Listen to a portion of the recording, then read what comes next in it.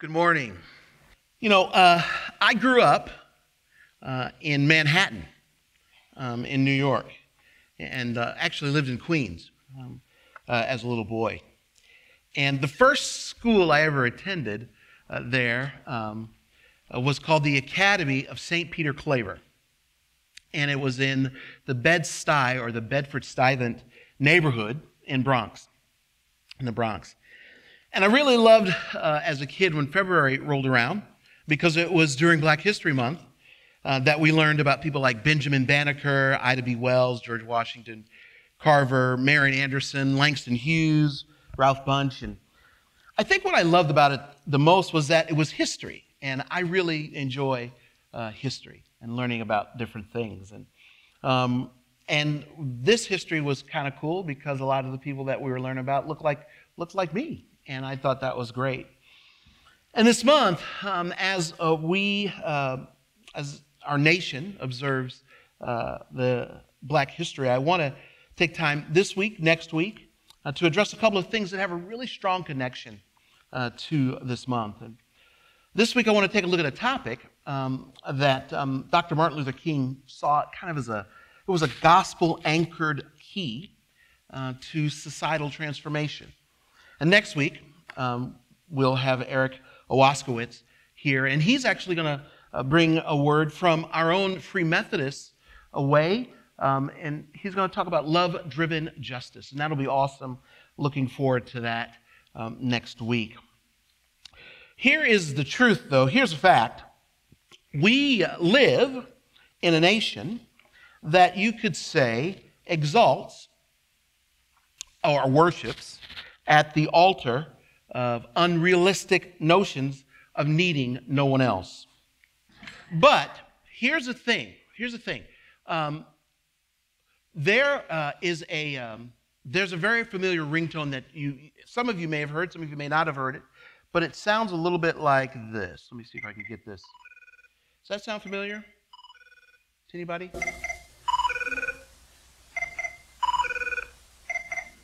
No? Yes? If you think you know what that is, raise your hand. It's a ringtone, but it comes from a particular program. You know what it is? What? 24. The show 24. That's exactly right.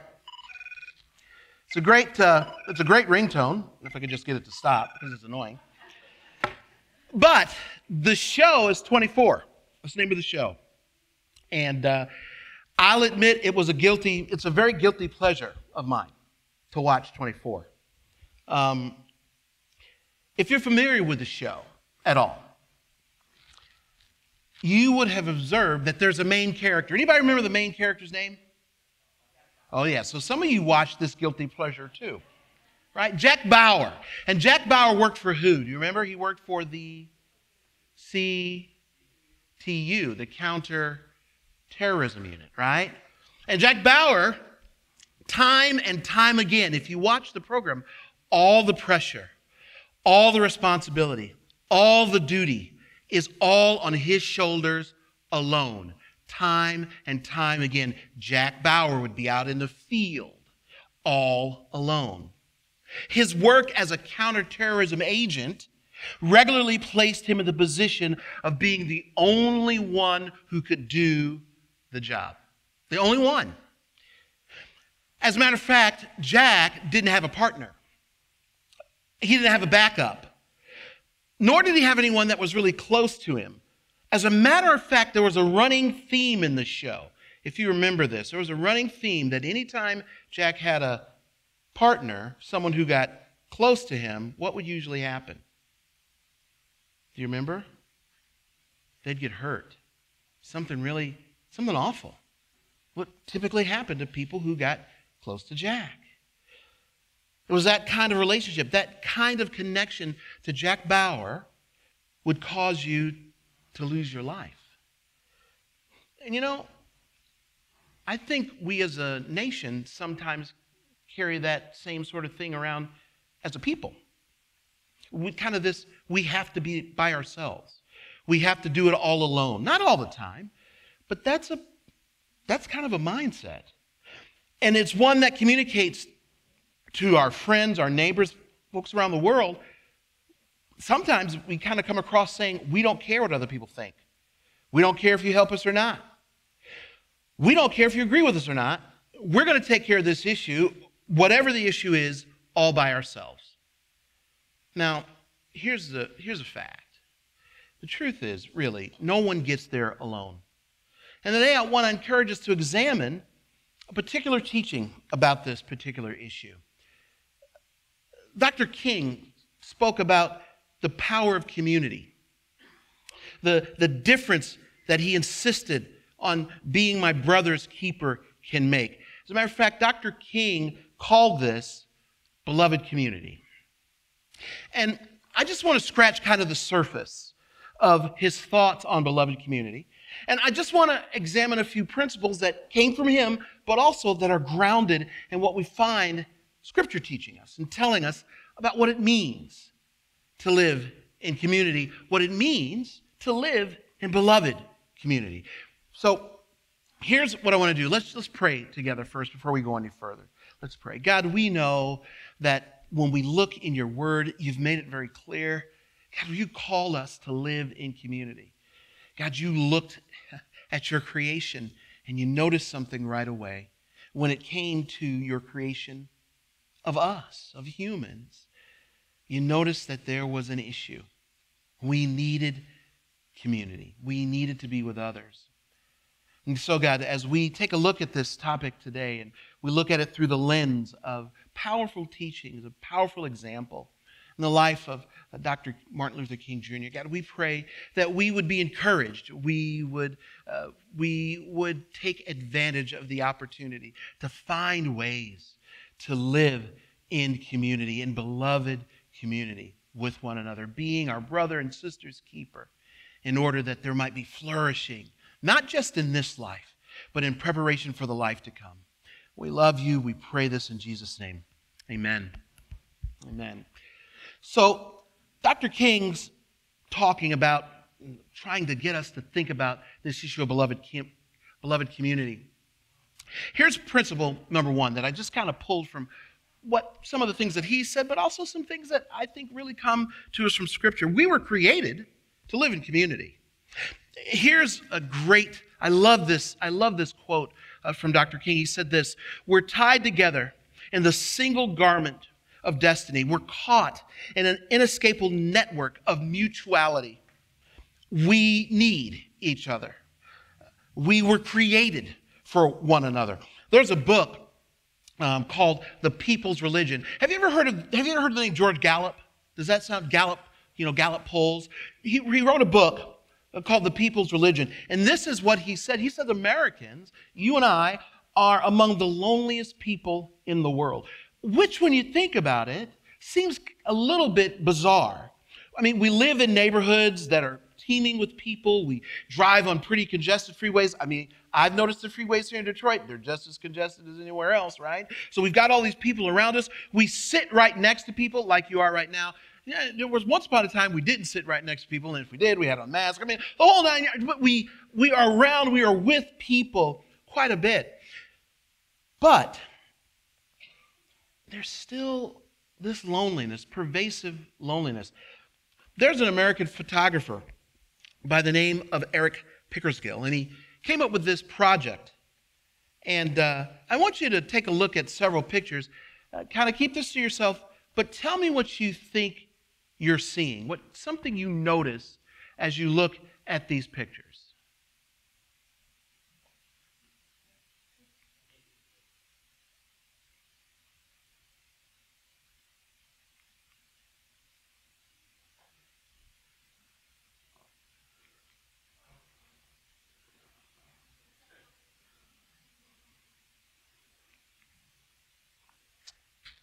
What did you notice about those pictures? What did you see? What were they doing? What? But they were with others, even while they had the device in their hand, right? That project is done by a guy, he named it Removed. It's a photo project that he did. It's called Removed. And here's how another magazine describes those images. In each portrait, Electronic devices have been edited out so that people are staring at their hands, the empty space between their hands, often ignoring beautiful surroundings or opportunities for human connection, right? The results are kind of sad, and it kind of looks a little, it is kind of weird, kind of creepy, funny even. But it's also a really good reminder, right? Sometimes you just have to put your phone away. We have to figure this out, folks. We have to figure this out. Even in the face of this proliferation of various devices that compete for our attention, how do we connect with others in community? Because that's what we're made for. Think of it this way. The book of Genesis in the Bible gives us this account of creation of the earth, the moon, the sun, the stars, plant life, animals. And at the end of each of those efforts and accomplishments in creation, God concludes with 3 words. Does anybody remember what those 3 words were? It is good, right? Then on the 6th day of creation, fashioning of humanity in the image of God, creating from the dust of the earth Adam, giving Adam a place to live, a job to do, food to eat, and one singular rule to obey, God changes up the conclusion he's been coming to about the work of his own hands over the last days because something isn't right. Something is missing. We read in that passage that we saw this morning, the Lord said, "It is not good for the man to be alone. I'll make a helper suitable for him." God said, it is not good for the man to be alone. And see, coming back to something that Dr. King talked about regarding calling people to beloved community. And this echoes that comes to us from the book of Genesis. There is a book called The Search for a Beloved Community. Actually, it focuses on the thinking of Dr. Martin Luther King. And in that book, the vision that Dr. King lays out is a vision of a completely integrated society, a community of love and of justice, where brotherhood would be an actuality in all of social life. And with this in mind, a community would be the ideal expression of the Christian faith. That's what beloved community is. And Dr. King affirmed that principle that we as human beings are dependent upon one another. We need each other. But we have to understand this does smack in the face of our culture. I don't know that I have to remind anybody, but I'm telling you, being with other people during the pandemic, that was tough. It was hard to pull off. Lots of loneliness. People isolated. Some of it had to happen because people were sick. Some of it, it just happened, and we isolated ourselves. And I think even people I'm an introvert, right? But even during the pandemic, I was like, man, I love you, family, but I sure would like to see some other people, right? That's a real thing, right? Because we're made to be with other people. That's how we're wired. But there's another principle. There's another principle that Dr. King spoke of, embodied this key principle of this beloved community. And this is it. Principle number 2 is that community can change the world. Can change the world. And Dr. King was centered on justice. That was a significant part of what he called for, what he was a drum major for. But he said this. He said, injustice anywhere is a threat to justice everywhere.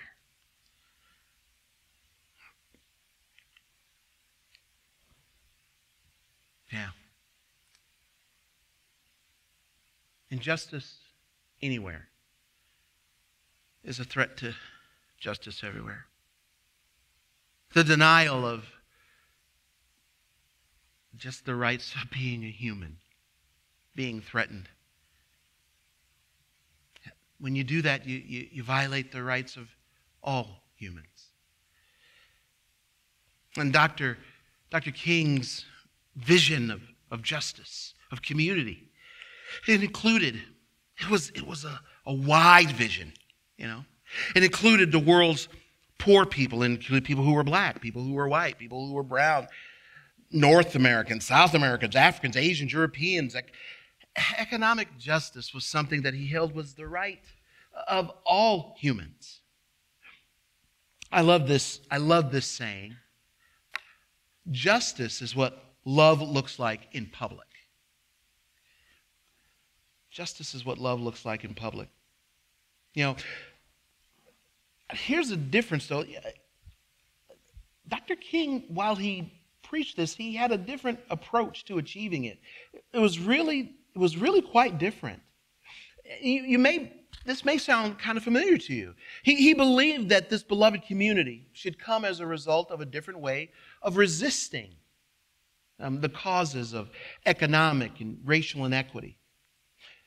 See, Dr. King believed that this old age tradition of hating your opponents, it wasn't only immoral, but it was a bad strategy because it perpetuated the cycle of revenge, retaliation. And he said this, only nonviolence, he believed, had the power to break that cycle of get you back violence, and create lasting peace through reconciliation. If you talk about Dr. King, if you read about him, you find out that a lot of these things, this particular approach was based on many things that he had read from Mohandas Gandhi. But even more specifically and more directly to the point, it's the life of Jesus that proclaims that nonviolence and community change the world. That's what Jesus taught as well. This is how we change the world. We don't resist. We don't come back with a strike. As a matter of fact, Jesus said to turn the other cheek. When someone wants to give you trouble, Jesus said, love your neighbor as you love yourself. I want to share with you kind of this radical vision, this radical vision for community that changes everything. Actually, it changed the world thousands of years ago, and it changes the world now. I just want to share someone who wrote about that. Were the words that were written. Words like Jewish and non-Jewish, religious and irreligious, insider and outsider, uncivilized and uncouth, slave and free mean nothing. From now on, everyone is defined by Christ. Everyone is included in Christ. These are the words of the Apostle Paul from his letter to the Colossians in chapter 3, verse 11. These are the words that really are meant in part to usher in this beloved community that Dr. King gave his life for. And so to achieve this beloved community ideal, one of the things that's really important to remember, we as humans are created for community. We see that in Scripture. Community can change the world. We see that from the lives of so many who came to Christ in the Bible. Here's the third thing. Here's the third thing that's true beyond a shadow of a doubt. Community will last forever. Community will last forever. One of the speeches that I really, really love, that I find myself coming back to, comes from April 3rd, 1968. And it was actually the night before Dr. King was assassinated in Memphis, Tennessee. And he spoke of the Promised Land. Spoke of the Promised Land. And this is what he said. He said, it's all right to talk about long white robes over yonder and all of its symbolism. But ultimately, Dr. King said, people want some suits, they want dresses and shoes down here. And he said, it's all right to talk about streets flowing with milk and honey. But God commanded that we should be concerned about the slums here. Children who can't eat 3 square meals.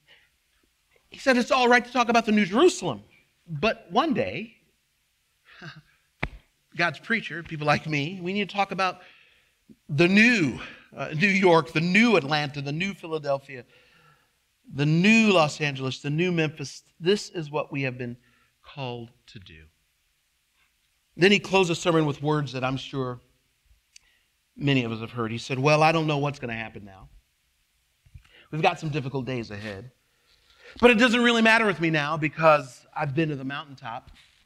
And I don't mind, like anybody. I would like to live a long life. Longevity has its place. But I'm not concerned about that now. I just want to do God's will. And He's allowed me to go up to the mountaintop. And I've looked over and I've seen the promised land. He says, I may not get there with you, but I want you to know tonight that we as a people will get to the promised land. And he said, I'm happy. I'm happy that I'm not worried about anything. I'm not fearing any man. Mine eyes have seen the glory of the coming of the Lord. And even though he knew the possibility existed, that he might not see this beloved kingdom, this beloved community come into existence, he knew it would come. Again, just another good quote about this idea of beloved community. Dr. King, he worked unceasingly for the realization of this dream. He never lost hope that there would be a great camp meeting in the promised land. His hope was rooted in faith, in the power of God to achieve his purpose among humankind within history. You know, at the close of the reading of 1 Corinthians chapter 13, 1 Corinthians chapter 13 is famously known as the love chapter, right? In verses 12 and 13, I want you to listen. I want you to listen, read along with me. Well, Paul writes these words. He says, "For now we see only a reflection as in a mirror. Then we shall see face to face." He says, "Now I know in part, then I shall know fully, even as I'm fully known. And now these three remain: faith, hope, and love. But the greatest of these is love." I want to read that in just a slightly different version. "Now, all we can see of God is like a cloudy picture in a mirror. Later, we will see him face to face. We don't know everything, but then we will, just as God completely understands us. For now, there are faith, hope, and love. But of these three, the greatest is love." Think about this. In that day when we see God's face, we will no longer have a need for faith. In that day when we see God's face, there will no longer be a need for hope. The only thing that will last into eternity is love. And what does love require? Well, it requires an object of that affection. It requires a connection. Love requires community. Because of this, community will last forever. Let me close with this thought. I believe that Dr. King firmly believed that this life on earth, it's really a preparation for the life to come. However, if we could not learn how to live in harmony here, if we could not learn how to take up the cause of the outcast, the downtrodden here, if we did not intercede for the poor, the destitute here, if we could not stand up for justice here, it's going to be very difficult. It's going to be a challenge to stand in eternity before God and sing to the Lamb of God with a single bit of honesty, credibility. The words of the Apostle John from the book of Revelation. we read these words, "You are worthy because you were killed. And with your own blood, you bought for God people from every tribe, language, nation, race." So I want to leave you with this challenge in light of what we've been talking about, this vision from Dr. King about this beloved community, a community that's strengthened by family, a community that's based in faith, and a community that eagerly anticipates the future. We too must not grow weary in straining for the goal, that high calling, the prize to become that beloved community.